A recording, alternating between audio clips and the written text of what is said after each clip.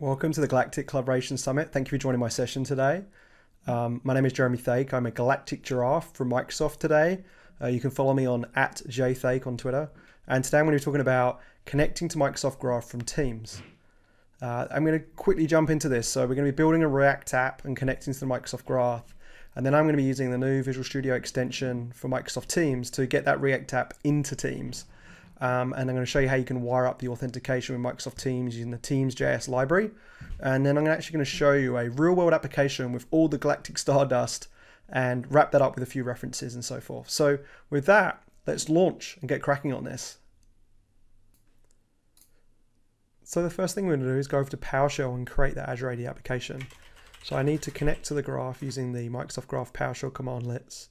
I've already logged in on this terminal before, so it's immediately got me in. And if I just paste in this little bit of code, this is going to create an Azure AD application called the Galactic app.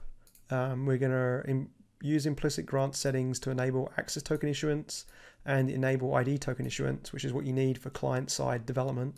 And the web redirect URL, which will happen once I'm signed in to Azure AD Directory, it redirects me back to this, is localhost 3000. That'll go away and just go and create that application. And if I just basically grab that result back, you'll see that there's the app ID that I will use later on to go create some things. And next we need to go create that React app. So oops, I'm already in one demo. So I'm just going to go run this and create a Galactic app. It's going to be a TypeScript template. So that's returned now, and obviously I skipped that because that downloaded the entire internet of node packages. So I'm just going to go into that Galactic app, and now we just need to get two more node packages. One is the Microsoft Graph Toolkit, the MGT, and the MGT actually has some React components that make it even easier to use React. So I'm just going to pull those down as well. So that's going to pull those in, and then what we're going to do is just open that up in Visual Studio Code, and we'll start plugging in some other configuration. So just run my code app here. I'll just snap it into my screen so you can see it well. And this gives you a basic kind of structure with an app and an index.tsx. And what we're going to do is just going to pull in some providers. So from a provider perspective, we just need to go grab those from the Microsoft Graph Toolkit. So they've built these providers that essentially allows you to very easily, with a few lines of codes, using MSO under the covers, connect to the Microsoft Graph. Now that'll pull those in, but what I'm going to do is be a little bit lazy here and grab some code that I had before, so you don't see me type everything from scratch. And I'm going to put this client ID in that we just created, oops, like so. And we're going to need some scopes. And so the application that we're going to use today is using a few. So basically I'm passing those as in a collection, or all these bits and pieces that we'll go through in a moment. So what this is doing is using those providers.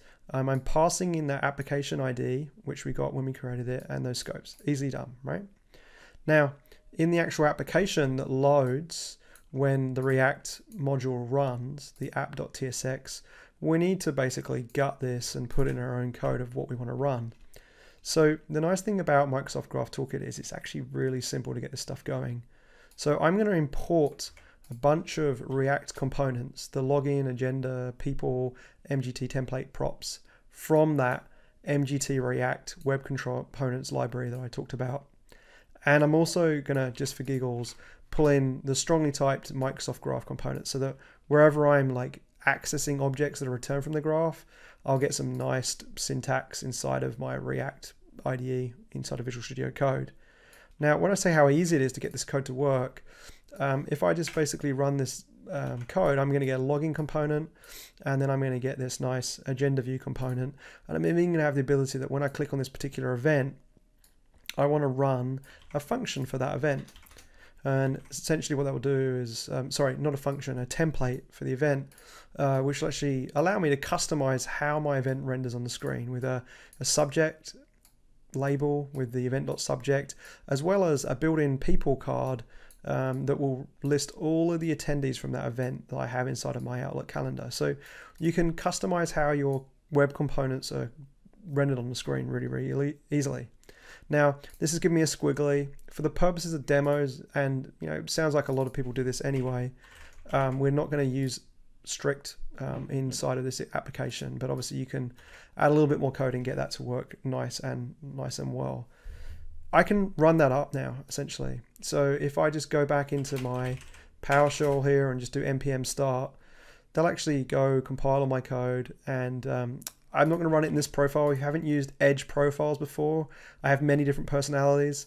My personality today is the MS Graph demo tenant. So I'm actually going to load my application there. Okay, you see this is loaded up and I have my signing control. And so in a few lines of code, we've basically got the ability to sign into this tenant with my username and password for that particular tenant. You'll see that it's even giving me the consent screen with all those permissions I had as part of the code. And that's called the Galactic app. It's unverified because we haven't got through publisher verification for that registration. It's going to pick that user, and now I'm signed in as Jeremy, so my sign-in picker is now turned to my name, photo, sign-in options. And if I go to my calendar and take a look at today, you'll see that we have a team offsite, and I need to put some stuff in my calendar. So I'm just going to put in a ship party here, and we're going to invite a bunch of people. So Beth, Nina, let's bring in Isabella. Why didn't Beth come through? And Elise, and that should do it. Oh, and I need to make it a Teams meeting too, right? So we click send there, so we see ship party, and so then when I refresh, oh, I already had ship party, but you see now I have ship party and these ones with various different people inside it. So with a few lines of code, we've got the ability to have hoverovers and seeing people's contact cards, and you can customize what gets rendered in these things with all their profile photos. And in this one, I've rudimentarily rendered this. Now you can go over to mgt.dev and see all these different components. Today I've just demonstrated the agenda and the login controls, but you can see here that there's all sorts of different examples of rendering. And if I look in the templating, agenda templates, you can see you can do cool things like this as quite easily with some additional HTML. So we're making it really easy to customize and render and leverage a lot of the Fluent UI that we have inside Microsoft that's open sourced as well. So connected to the graph in a React web very, very easily using some PowerShell to register that stuff. Now, how do we get this into Teams? Well, Teams requires obviously access to the web application you're running, and I'm developing locally. So the first thing I actually need to do is get my React app running available in the cloud. Obviously localhost won't work, so we're going to use a tool ngrok, and we're essentially going to run it on my local port of 3000 and create an ngrok URL. So I'm going to go grab this URL, and I'm going to go back into my browser, and I'm going to run this. Now, when I click on here, what's likely going to happen, and should do, is my redirect URL is not going to work because it's not configured. When you're using ngrok, every time you run it, you're going to get a new ngrok URL as you pay for it. I haven't got a paid account, so I'm going to have to go in here and add that URL and click save. This is like the only change you'll have to keep doing in Azure AD, and you can automate this with the PowerShell commands as well. So now if I go back and refresh that and just click sign in, when I log in this time, okay, it might take a little bit to take.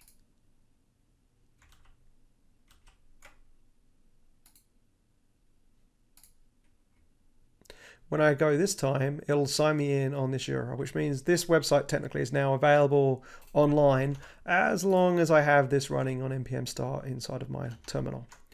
So the next step is actually to go in here and go open up a Teams extension. So inside of Visual Studio Code, if I go back to this application, when we go into extensions here, I can type for Teams, and you'll see that there's a Microsoft Teams toolkit.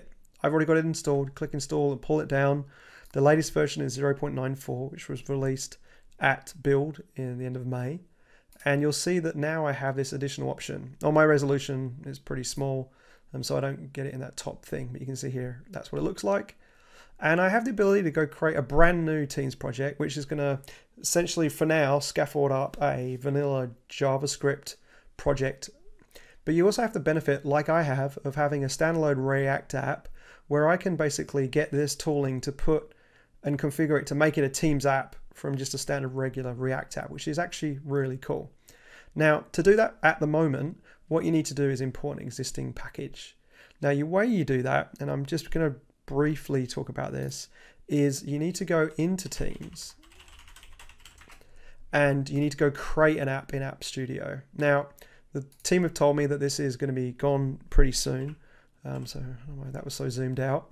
But if I go to apps and I search for App Studio here, you can essentially install this, and then once it's installed, open it and go over to the manifest editor and go create one, right?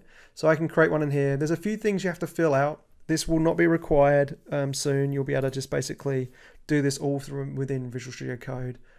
This is just a way of doing this with an in-place web project you already have.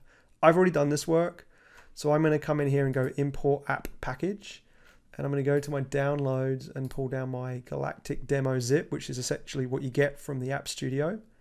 What that does for you, other than give you this like UI to be able to go in and see essentially what you did in App Studio inside of Teams directly in here. And again, I'm demoing this on a low resolution, so it will look better if I zoom out. This is the same interface I have inside of Teams. You can see here I've created a tab for my Galactic demo that I'm going to host this thing in.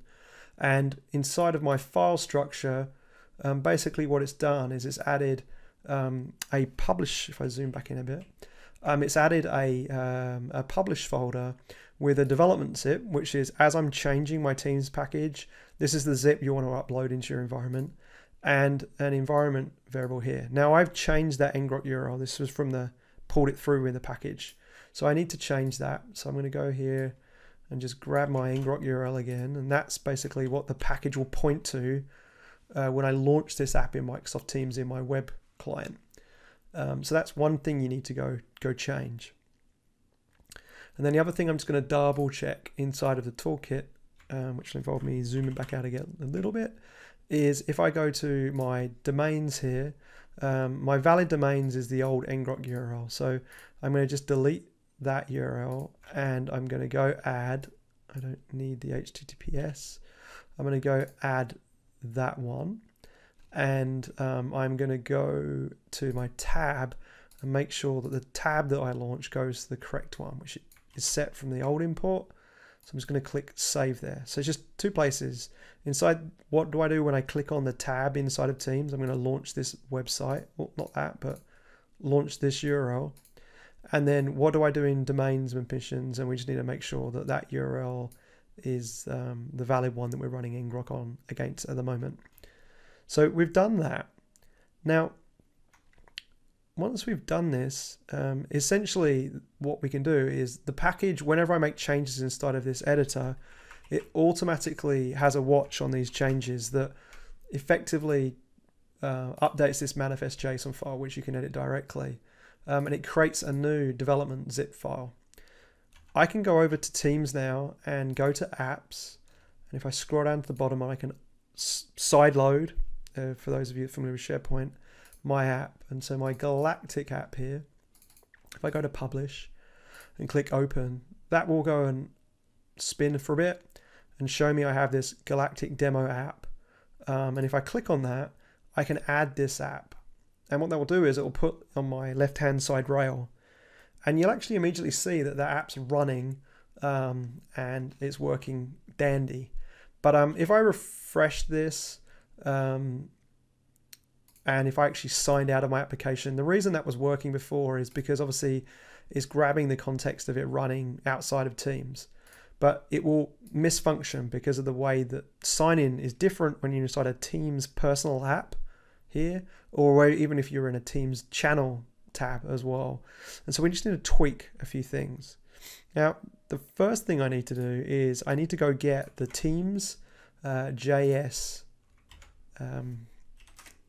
npm package. So I'm just going to go load that in. And then what I need to do is I need to go over to my code into my Galactic app code and go into my index, and I need to change the way the auth works. I'm going to zoom back out so you can all see it nice and clearly there. And the first thing we actually need to do is import that team.js library. And so that's where we're going to use some of the magic of how teams work. Now, right now, the provider we're using is MSAL. I want this application to work both standalone in a React web app, but I also need it to work in sort of a personal app. So the easiest way to do that is just to change my code a little bit. Now I'm going to just paste this in and grab my old ID and tweak. And obviously I could have refactored this a little bit and have my client ID up at the top. And so just to explain the logic, what this is actually doing is saying the Teams library component that I'm getting from the Teams.js package, I'm going to pass that into my MGT Teams provider. And then the MGT has a thing of saying is available, which basically means, is my web app running inside Teams right now? And if it is, the provider I want you to create is a Teams provider and pass in this stuff. If my app isn't running in Teams, I'm just going to pass through what I had before, which was the MSAL provider. All good and dandy. Now I do need to change one other thing. When you may have noticed that my auth pop-up needs to be set correctly here with Teams provider. The way Teams sign-on auth works is essentially you're going to pass, it's going to jump you back into the login for Azure AD, and then on the way back in, it passes it through to this page called Teams auth. And we have to create that file. And we also need to handle that in the routes in React. And so the quick way of doing that is if I just change this code to say if the Windows location that's requesting on React web server is Teams auth, we're going to show the Teams auth component. If not, just load the app normally. And so it's just how we handle routes very simply for this demo. I need to go create this React component. So I'm going to go create a new file here called teamsauth.tsx, and there is very little code that gets created in here. I'm going to just go paste that in here. Basically we need the Teams provider from the Microsoft Graph Toolkit here again, and I'm just going to do a Teams provider.handleauth. Magic, done. That's as simple as it is. It'll say now signing you in and handle that all for you and go back into the application. So I don't need to change anything here, but one thing I have to redo is, because we're now on the sign-in, going to be not going back to the normal root page, I do need to go back into here and actually change this to have the full path. And I'm going to quickly change that down to lowercase. And so otherwise we get an invalid URL on that too. So we're good to go here. That didn't like that, so I'm gonna quickly add that again without a space in it. That's why I didn't like it. Click save, and I don't need to republish the Teams app. I've not changed any of the configuration of the application at all.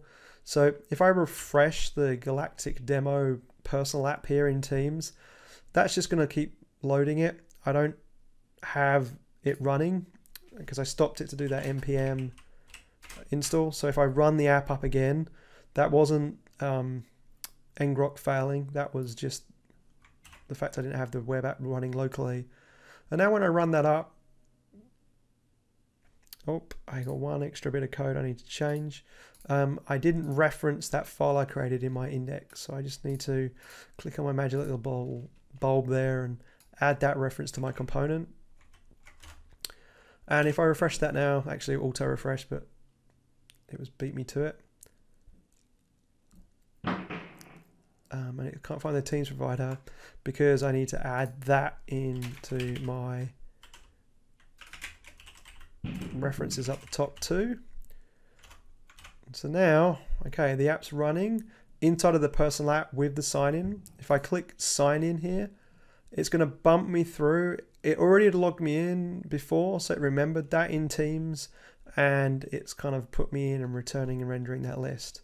So this is a very simple way of having a vanilla React app that called the graph, with just demonstrating getting that running, but also then hooking this into a personal app using the Visual Studio Code extension using the Microsoft Graph Toolkit and the Teams JS library to get graph calls in here. So that's kind of a first step. Now we do need to sign in here, and I'll talk about some new stuff that's coming from Teams in the future in a moment of how we can even get rid of the need to even click sign in these personal applications. But for now, this is what's available in V1 as a solution. Now, this demo is a bit lame because all we're really doing is returning events from a calendar and showing a few nice photos of some of the wonderful employees at Microsoft and their Microsoft Graph Toolkit team.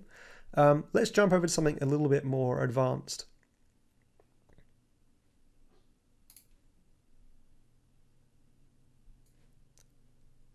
So this app we've spent a little bit more time on. This is called the Moderator app, and you can see here that I'm signed in and it's pulling the same information. It just looks a lot prettier.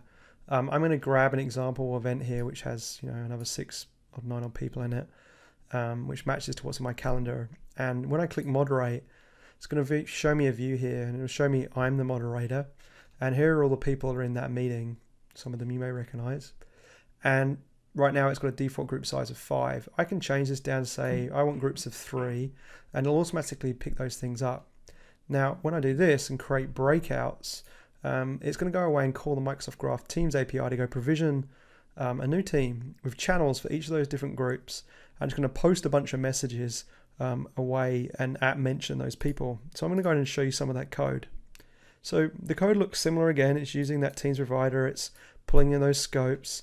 It's doing these available stuff as normal to the point where I had to look up to make sure I was opening in the right project. And the really sophisticated bit here is in my event view, I can come in here and see some of this code. And we're doing a lot of things, like we're going to go away and get all the different participants of that online meeting that are there live when I click create. And if I go through and follow that command, all I'm doing is using the Microsoft Graph JavaScript SDK to go and get all the members of that particular chat of that meeting from the meeting ID. And then obviously that one is still in beta, so I'm using the beta endpoint within the Microsoft Graph. And then once that gets returned, I make sure it's not null and has values, and I return that back into that previous component. And you can see here there's lots of other graph calls like getClient.api and me online meetings post, and then putting in start end date of that meeting, and that would have gone away and created an online meeting for each of the individual groups so that they can go join their own little breakout group, have that call, and then jump back in the main call afterwards. And then some of the other cool things here around sending messages is we're building out some, just a message here. We're going to essentially put in who the person is who's sending the message, and what you'll see here is we're iterating through, and we're going to post that message as HTML directly into that chat. And so there's all sorts of different niceties you can do inside of that area.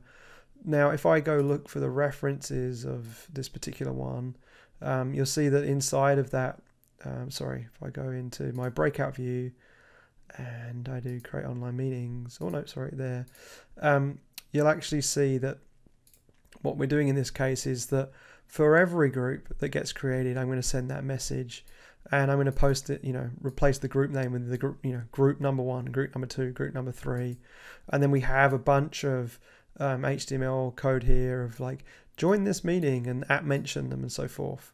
So it's really straightforward to use this stuff using the Microsoft Graph Toolkit as well as the Graph JavaScript SDKs. And you'll see here that that's come back. I can, use these little monikers and say you have 5 minutes left, and that will actually go away and post that message, and then, okay, come on, you got to come back into the main meeting, and I can just say you've got 0 minutes left, and that will actually send them. So if I went over into Teams here and had a look, this is the Teams offsite breakout. You can see that it created those groups for me. It mentioned those people in each of the different groups, so they would have all got activity notifications, and you can see here, let's have these private breakouts on there. So it's really cool. It's smart that it does all this. And then after the fact, if I'm done moderating, I think I did it through this particular app. If I'm done moderating, it knows that this one's still running. I can actually go away and archive that. And what that will do is it will basically go delete that team archive that team out so that, you know, people know it's not active anymore. And then if I wanted to, I could go and create another breakout with groups of 2 maybe, and have 4 groups instead of 2. So it's a very common breakout scenario that we've built, and this is all open source. So if you go to github.com Microsoft Graph, and we come down here and just type in the word moderator, you'll see that there's a moderator sample there with all the steps to get it running, bit of npm goodness, npm start, and you're away to the races. So I'm hoping that was super useful.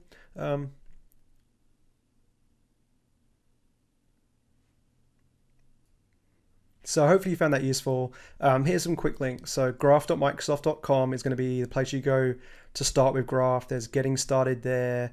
There's lots of tutorials you can go take, links off to Microsoft Learn to go get a certification, as well as our docs and the Graph Explorer where you can play with all our APIs. And then developer.microsoft.com/Microsoft-Teams is the Microsoft Teams dev portal where all those tutorials are for like using the extension and all that jazz. We actually did this as a live show on demand on Twitch that lasted 3 hours end to end. Nicola, Michulev, and Beth Pan from the Microsoft Graph Toolkit team. That YouTube playlist is there, is available with a lovely link. You can go jump on that now and watch that show. We've split it up into 8 different videos as a playlist, so you can kind of grab that in different chunks. And then also I do a developer podcast with Paul Schaeferlein, who's an MVP out of Chicago. We do weekly shows. We both try and get people from various places in Microsoft and externally to answer our questions. So please check out M365 Dev Podcast and all the usual channels where you get your podcasts from. So with that, thank you very much. We'll be taking questions online. Again, Thake on Twitter and graph.microsoft.com to learn everything about the graph.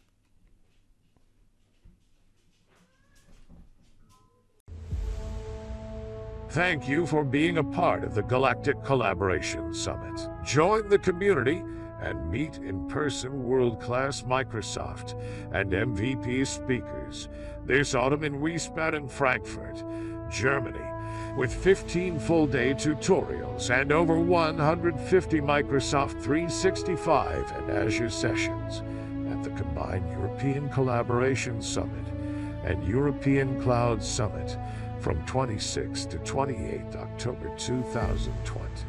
Community rocks.